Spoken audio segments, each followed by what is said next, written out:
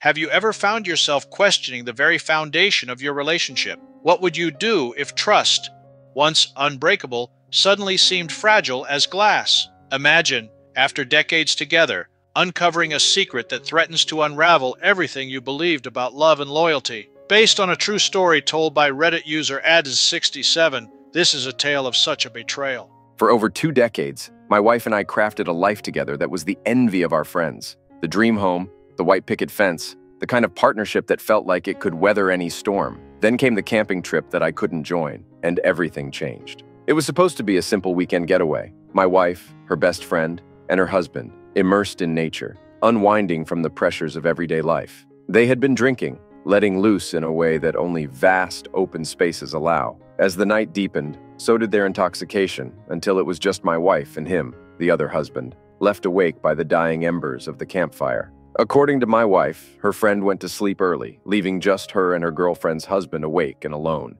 Then, in a moment of drunken folly, they shared a kiss that spiraled into something more, something heated amidst the solitude of the wilderness. She insisted it ended there with a sudden jolt of realization of the line they were about to cross. She pulled away and attempted to mend the rift of betrayal before it widened. But was it too late? Her friend, awakened by noises in the night, caught them in this compromising position. Anger and accusations flew, shattering the stillness. And though my wife swears the incident didn't escalate beyond a kiss, her friend's account suggests otherwise, hinting at a betrayal far deeper, guided by the sounds of a passion that should have been reserved for me. Now I'm left sifting through the debris of trust and fidelity, trying to piece together the truth. The foundation of our 2-decade-long marriage feels like it's been pulled from under me, leaving me questioning everything I thought I knew about us. About her, the image of them together haunts me, blurring the lines between doubt and certainty, love and betrayal. This isn't just a story of infidelity or a moment of weakness. It's a reflection on the complexities of marital relationships,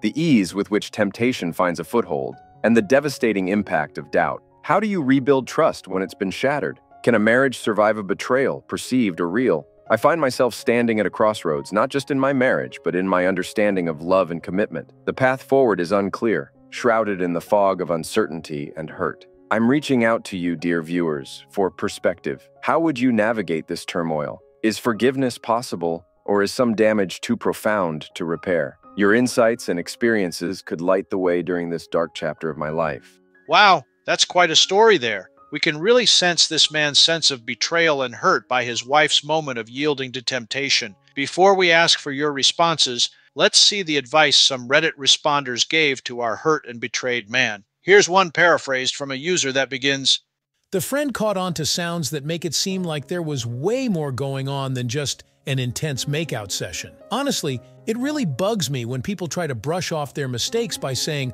"Oh, I was just drunk." And then, thinking about the whole situation, it's kinda messed up. It looks like there was zero respect for any boundaries, especially doing something like that while one partner's out of the picture. It's a real bad look for everyone involved and kinda shakes the foundation of what their friendships and relationships were supposed to be about. It's super sad, not just for you, but for the friend who got double-crossed by her own partner and her buddy. It's like they both knew exactly what they were doing, went through with it anyway, and now here we are. This isn't just about cheating, it's about betraying the trust of people who thought they were close to you. I know a lot of folks roll their eyes at jumping straight to, "You should get a divorce." But honestly, in this case, it might be something for both you and the friend to seriously think about. Also, have you thought about whether this was a one-time thing? Like, could there have been something going on between them even before the camping trip? It might be worth digging a bit deeper, maybe have a real talk with the friend to see if there's more to the story.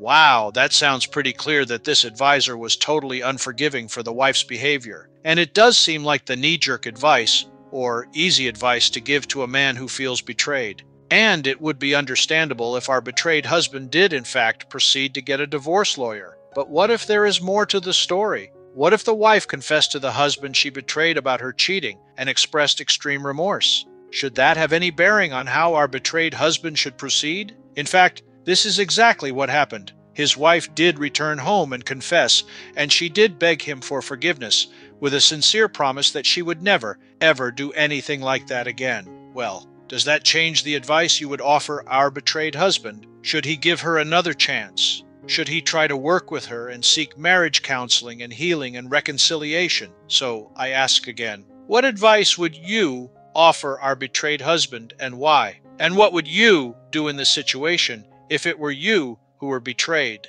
Leave your thoughts below in the comments section and be sure to subscribe now to receive our next video releases related to dating, relationships, and personal growth. You'll be glad you did. We thank you for joining us today, and as we bid you farewell, we remind you that you are absolutely fabulous, and yes, you are loved.